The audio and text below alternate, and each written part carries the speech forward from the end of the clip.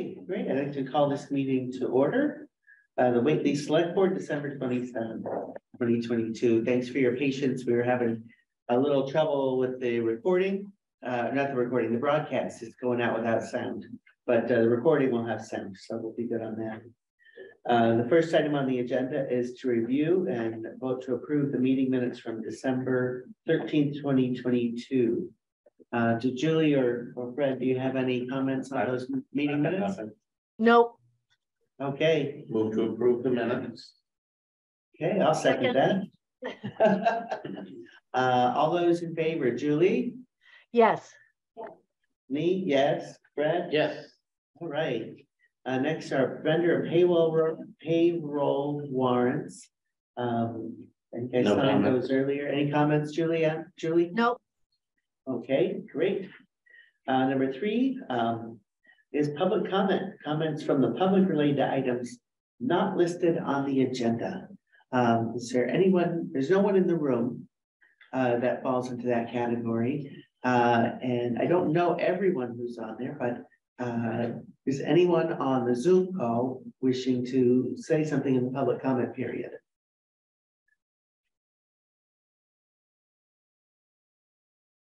Okay, I'm not seeing any raised hands or people frantically pressing the unmute button on their side, so I'll take it that we're clear on public comment. Okay, our first item is a scheduled appointment. We've got the folks from Toro Verde in about the host community agreement, and just looking for an extension on that, if I understand correctly. Does anybody want to say anything about that? Yes, hi, good evening. My name is Taylor Lovejoy. I'm the attorney for Toro Verde, Massachusetts 3, which I guess I'll just refer to as Toro 3 for ease of speaking here. I appreciate you all letting us on the agenda. The HCA is set to lapse at the end of this year. So we are just looking for an extension to kick that out another year. We are in the process of a third-party sale. Right now, there was a sale that was ongoing last year that was undergoing a change of control process. That sale ultimately fell through post change of control, and there's been no final license issued yet. So we are now in the process of selling to a new buyer, and the change of control process will pick up at the beginning of next year. We anticipate that to be done by the spring, and for that new third-party buyer, which is an entity that's coming in from Maryland, and has some experience in the space in a variety of different states, both on the Eastern Seaboard and throughout the country, that retail operations will pick up shortly thereafter. They've got an established brand, and as I mentioned, they've got experience in the space, and Toro Verde is just looking to pass along the entity, as was the plan all along. But as I said, the prior sale fell through, and now we're undergoing this one. So we're just looking to kick things out another year. Okay. Fred? I've got no particular questions, Tim. You covered it. I mean, this would be the agreement we'd want a new entity to sign anyway. So extending it for a year does not seem to be a problem for me. Julie?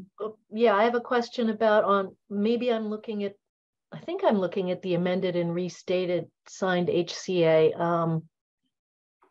Oh, it was signed previously.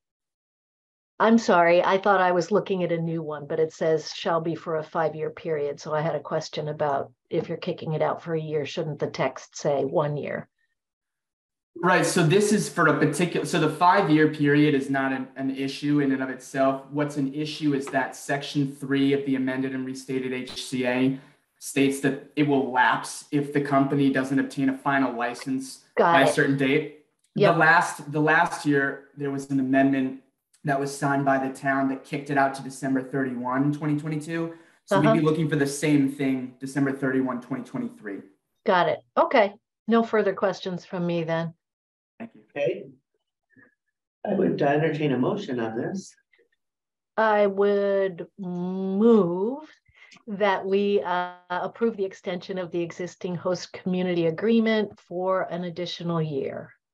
Second. Okay, great. And I guess we need a roll call vote. I'll go this way first. Fred, Yes. Julie, Yes. me, yes. Okay, I think we're good on that. Thank you all very Under, much. under Thank you. COVID, oh, thank Thank you, you. thanks for coming. Thank you, Taylor. Next item is COVID-19, and just a reminder to everybody that rapid tests are available at the town offices if you need any rapid tests. We've got nothing posted under old business and new business, but there's a few items under town administrator updates. So I'm gonna hand it over to Brian. Yep. I'll start with the last two actually. So the town hall storm window issue that we've been dealing with almost since the windows have been installed is there's this pink iridescent staining that seems to be increasing, we'll call it, on the storm windows that were installed. So and this goes back probably about 10 months, if not 12 months, since we've filed a complaint, you know, a warranty claim with I guess it's not the person who makes it's the window salespeople, but they're not the manufacturers of the windows. And we've been trying to figure out what to do, and they want to investigate what's causing the issue. It's pretty widespread. It's probably on nearly all of the windows now. So we're going to be sending to them a sample of the glass. So we'll take out one of the sashes, maybe two of the sashes, and we'll ship those to whoever their expert is to try to figure out what's going on, whether it's something that can be, you know, easily repaired on the windows, or whether it's some other bigger issue that would require the replacement of the glass. We'll have to find out, but we're still working through that process. Okay. So we'll be doing that. If you see a missing storm window from the town hall, it's okay. We can put a little bit of that, you know, 3M Right. wrap up instead for a temporary storm. Yeah. Yeah. Okay. So we're still trying to figure that issue out. So the Hurley, and then the next one is Hurley Park Restroom Accessibility Project. The select board approved the agreement with Cornerstone Building, and I actually have the agreement for the board to sign out in the hallway. They've agreed to the terms of the contract, and we're just trying to work through when they're going to start that work. So that needs to be completed by the end of May. Okay. Is when the grant funds wrap up. So that's where that is. Hannah, do you want to talk about the municipal digital equity planning grant award? Yeah. So we've been approved to participate in the municipal digital equity planning project, excuse me. I have meetings set up with both consultants that were recommended by the program to discuss town goals. Both of those are coming up. The one with FERCOG is coming up this week, and the one with the Broadband Equity Partnership is coming up next week. That's due to begin in March, as long as it goes according to plan. I think we'll have more clarity after I speak with the consultants.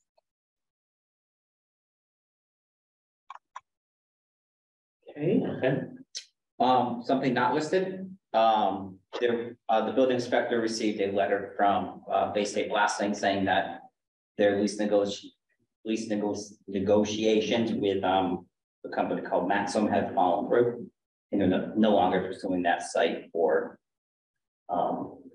any sort of construction services with that company. This is 71 Chestnut Lane, right? At 71 Chestnut Lane. Yep.